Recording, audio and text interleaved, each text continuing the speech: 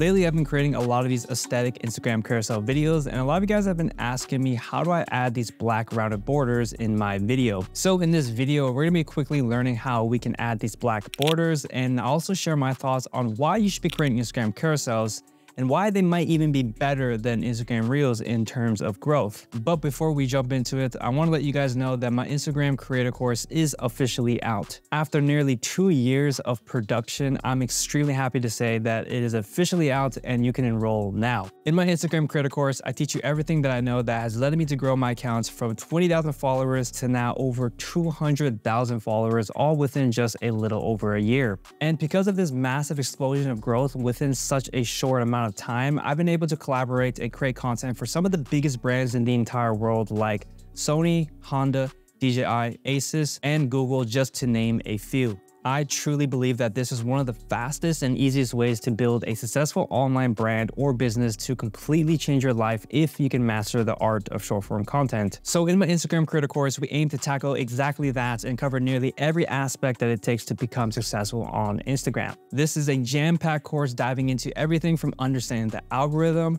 learning how you can formulate viral reels that will have much higher chances of consistently hitting the algorithm, learning how to film breathtaking cinematics, and how to make nearly any shot look cinematic no matter what camera you're using. We'll be diving into everything from lighting, composition, camera settings, pre-production, camera movements, and so much more that will separate you from your competition. We'll then dive into how you can edit high-quality short-form videos. We'll learn how to edit videos extremely fast and efficient, saving you loads and loads of hours so that you can focus on more other important tasks. We'll also be learning some really important editing techniques that will drastically increase your audience retention in this short form content platform. And then once you are creating amazing high quality viral short form videos and gaining millions upon millions of views and thousands of followers, we'll then be diving into some realistic steps to monetize your Instagram account so that you can actually go full time making a living doing what you love and finally have that time freedom, location freedom, and creative freedom that comes along with having a successful Instagram account. This course is designed in a way that a complete beginner or someone even more experienced will find a lot of value in. So if you would like to learn more information about this course will be found over on my website. So make sure to head to the link in my description, and I might even be running a limited time sale. So definitely make sure to check that out before it's gone.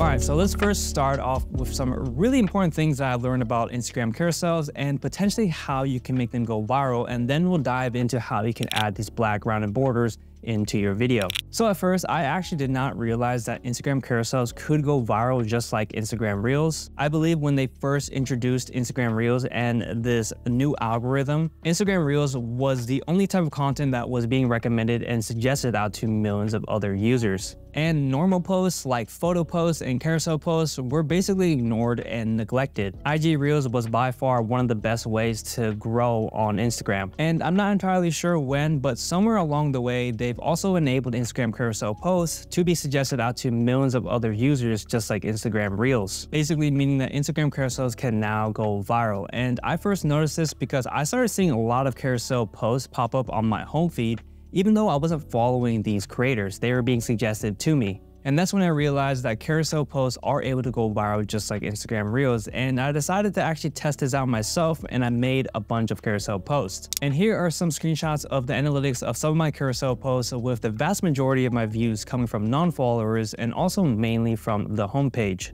Now, another really interesting pattern that I discovered with Instagram carousels that you should definitely know is more of my existing followers was actually seeing my carousel posts over my Instagram Reels. And I think that's because of one really interesting thing that I noticed about Instagram carousels. I noticed that when you're scrolling on your home feed and you come across a carousel post from someone you follow, and if you then refresh your home feed, the same carousel post will pop up again, but this time on the second slide. So what this means is that your post pops up twice for your followers instead of once, like it would on an Instagram Reel. And it might even pop up more than twice. I'm not entirely sure, as I haven't tested this out extensively, but I can absolutely confirm that it does pop up twice, and it will pop up on the second slide the second time. And sometimes if it doesn't pop up again upon refreshing your home feed the first time, it will pop up again at a later time when you do refresh your homepage. Okay, so why is that important, and what difference does that make? Well, not only will more of your followers see your content, which will increase your reach, but Also, you have two different hooks to grab your viewers' attention. With the nature of short form content and the short attention span that comes along with it, we all know that having a hook or something that will grab your viewers' attention in the first 1 to 3 seconds is extremely important. So now having two hooks, let's just say if your viewer wasn't that stimulated the first time they came across your post and maybe they just scrolled right past it, but when they do refresh their home feed, they'll see your post again, but this time on the second slide, and maybe something about that second slide hooked their attention and now they watch your entire post. And they might even drop a like or comment on your post, or if they're a non-follower, give you a follow. Having a hook is so important in this algorithm and can be the difference of your video getting 10,000 views or 1,000,000 views. So by having two chances to hook in your viewer in one single post, I think is a really nice way to increase your chances of the algorithm noticing your content and being suggested out to millions of other users. So typically what I like to do when I'm creating my carousel posts is that I will make sure that my first and second slides have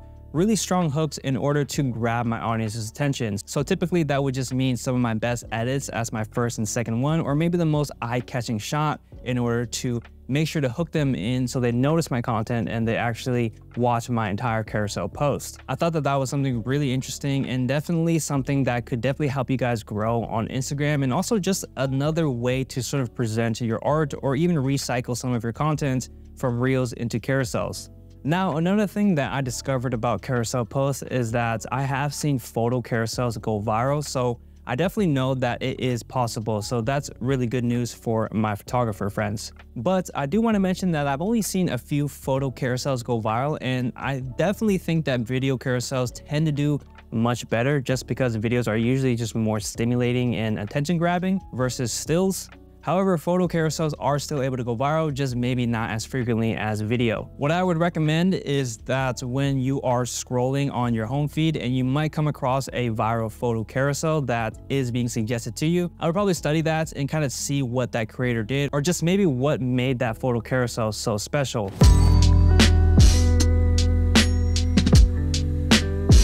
Alright, so now I'm jumping into how you can add these black rounded borders into your videos. So the first thing that you're gonna need to do is just to download my black rounded borders pack, which is absolutely free. Just head to the link in my description, sign up for my newsletter, and you will be able to download these for absolutely free. So once you have downloaded the pack and open up your folder, you will see a few different aspect ratios that you can choose from. Starting off with 3:2, which is what I would recommend more for horizontal video, and is actually what I use to create some of my own Instagram carousels. So you can actually see what that looks like in feed. The 4:3 aspect ratio will give you more of a square look, which I think you can either use horizontal or vertical footage for. The 4:3 aspect ratio has been really popular for filmmakers recently and has been on the rise, especially on YouTube videos. The 4:5 aspect ratio is going to be the tallest aspect ratio for Instagram carousels. This is the tallest that you can post, which is why this aspect ratio is definitely best suited for vertical video. And I've also used this aspect ratio for some of my own Instagram carousels, so you can actually see how that looks in feed. Now lastly, 9:16, which is going to be your full vertical video aspect ratio, which this will be best suited for Instagram Reels or even Instagram Stories. And I also have a few different variations of this aspect ratio that you can play with. Another few important things that I do want to mention is that I also tile these files with the correct dimensions, so that way you can easily create the correct sequences with the correct dimensions. Also, if you look closely enough at these borders that I made, I did add more of a ripped look, which I think kind of gives it more of an authentic film look. But let me know down in the comments if you would like to have a more smoothed out version, and maybe I'll update my pack. But in my opinion, I really like this roughed up tear look. Alright, so now as far as just using these files is extremely easy. Depending on which aspect ratio you want to work with will dictate your sequence settings. All you need to do is just drag and drop all these PNGs into your editing software, and keep in mind it doesn't matter what editing software you use. This will work for basically any editing software you use, like CapCut, DaVinci Resolve, Final Cut, but in this case I'm using Premiere Pro. So now what you need to do is to create a sequence with the proper aspect ratio for these PNGs. So I'm gonna go into File, I'm gonna go into New, and then I'm gonna click on Sequence. From here, I'm gonna go into Settings, and then I'm gonna change my frame size to 3000 by 2000.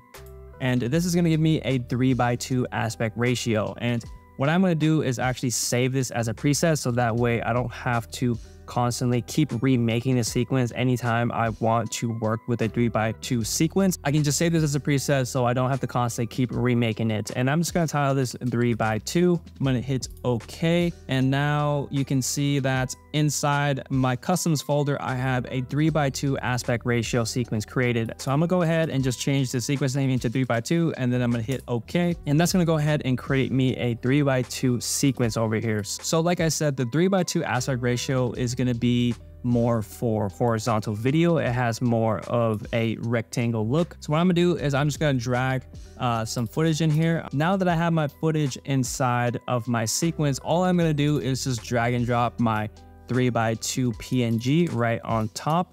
And in order to get rid of this white screen, all you need to do is just go into your blending mode right over here and change this into multiply. And now from here, all I need to do is just adjust my video in order to kind of fit this frame size, because it is going to be a little bit smaller than your conventional 4K video.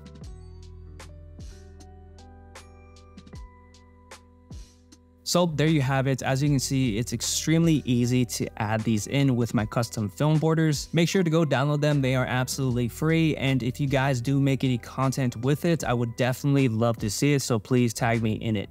All right, so I hope you guys found this video helpful. If you did enjoy this video and would like to learn lots of other really important information about Instagram and how to create consistent viral content, then make sure to check out my Instagram creator course, which you can find a link down below in the description. Make sure to follow me on Instagram to stay up to date with all my work. And if you guys have any questions at all, feel free to leave a comment down below and I will make sure to get back to every single one of you guys. I know a lot of you guys have been asking me to make an iPhone 15 Pro ProRes log video, so that will probably be the next video on this channel. Lots of more YouTube videos will be coming now that I am finished with my course, so I'm really excited to get back to uploading here more regularly. Thank you so much for watching if you made it until the very end, and with that being said, I will see you guys in the next one.